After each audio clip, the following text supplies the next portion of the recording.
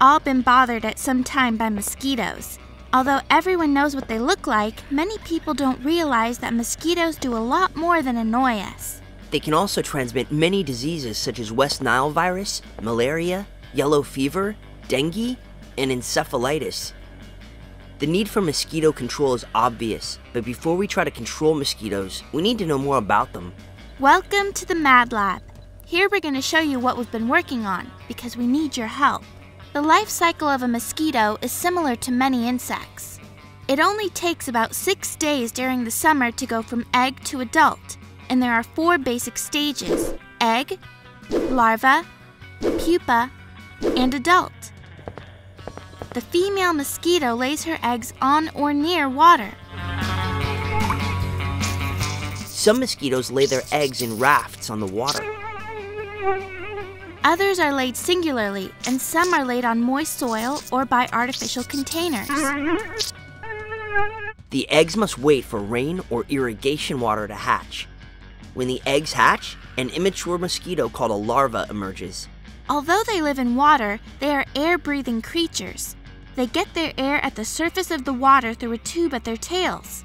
Here at the mouth are the hair-like brushes that are used to draw on food. Like all insects, mosquitoes must shed their skin in order to grow, since the skeleton is on the outside.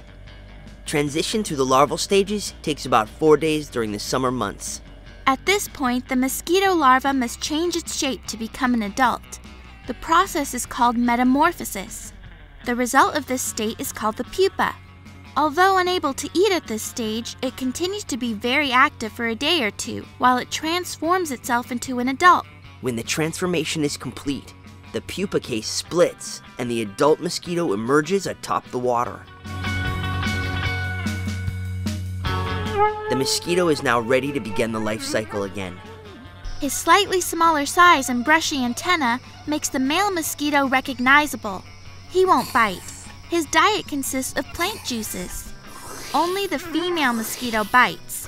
She sucks blood through her specially adapted mouth parts and uses the blood to develop the nourishing eggs. Okay, we know the mosquitoes need water to hatch. Standing water in ditches, canals, dairy lagoons, sprinklers, and irrigation systems are all sources of water for mosquito breeding. In Merced County, irrigation for crops and duck clubs is the primary source of water for mosquitoes. It's where they breed. If we can control this, we can get rid of the larvae before they hatch. For that, we need to call a professional. A real professional. Let's see what the mosquito technicians are up to. Our job is to locate and spray water that might contain larvae, so we need to check all standing water, especially in areas like this, where the ground remains wet all the time. Some areas flood only after a rain or irrigation cycle. In either case, larvae may be found. Breeding areas are noted on maps and aerial photographs so they can be inspected on a routine basis. Once we find them, we spray oil or other larvicides to wipe them out. And in smaller areas, sometimes handheld sprayers are used. In some cases, larvae must be treated from the air. This is done with a single-engine spray plane. Even with all this equipment, larval control can never be 100% effective. We must understand where mosquitoes are breeding. That's the first step to controlling them. There are several ways to find out where the mosquito populations are the densest. Light traps and CO2 landing rates are some of the methods used. Light traps attract mosquitoes with a light bulb, and a fan is used to suck the mosquitoes into the trap. 23 of these traps are positioned around Merced County and operate every night. After a week, the technicians remove the catch and bring it into the lab for identification. And we use a CDC trap. It uses carbon dioxide as well as light, because some mosquitoes are only attracted by the carbon dioxide that people exhale. All of the insects collected by these methods are brought to a taxonomist. It's my job to identify and count all the different species of mosquitoes. This is important because they can require different methods of control. After the mosquitoes have been counted and identified, we give this info to the entomologist, who then decides when and where to assign spray treatments. Ground treatments consist of truck-mounted spray units with ultra-low volume aerosol machines. They produce a mist that can hardly be seen. We usually do this before dawn or at dusk when mosquitoes are most active and easier to kill. Spraying adult mosquitoes by air is expensive and used only when the mosquitoes are numerous or there is a potential for a disease outbreak. Disease control and prevention are important mosquito control activities. One example of mosquito-borne disease is dog heartworm, and it spreads from bitten and infected dogs to healthy dogs. Although it rarely affects humans, it can be fatal for dogs. The immature worms live in the blood.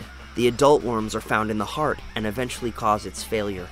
In California, Aedes syrensis, the western tree-hole mosquito, is the primary vector of dog heartworm. Different species transmit different diseases. Another mosquito-borne disease is malaria, which is still the most important public health threat in underdeveloped countries. This mosquito, Anopheles freeborni, is capable of transmitting human malaria in the Central Valley of California.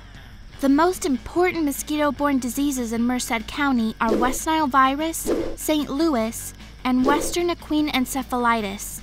West Nile virus, a form of encephalitis, is a viral disease of birds. These mosquitoes transmit the disease from bird to bird. When the virus builds to a high level in birds and mosquitoes, humans can also be affected.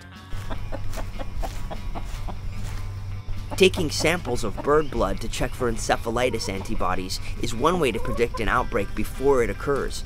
In Merced County, we use chickens to check for encephalitis. A drop of blood is collected on a strip of filter paper by pricking the comb of the chicken. The bleeding doesn't harm the chickens. If encephalitis antibodies are detected, then mosquito control efforts can be increased to minimize human infection. Dengue and yellow fever are two other mosquito-borne diseases. The Aedes albopictus, or Asian tiger mosquito, transmits these diseases from person to person. This mosquito species has a very short flight range and has adapted to live in urban areas. They breed mostly in artificial containers, such as tires, cans, and water-holding junk. Biological control is another method of limiting the mosquito population. For example, the cannibal mosquito, called Tux or hinchites, or simply Tox. These mosquitoes lay their eggs in the same containers as Aedes albopictus. Their larvae eat other mosquito larvae. The adult tox are harmless as their curved mouthparts cannot bite. Another biological control, small fish have always eaten mosquito larvae. Many mosquitoes have the potential to transmit disease to humans and animals. We do a lot, but all mosquito populations are difficult to control. So make sure you do your part to understand mosquitoes and take action.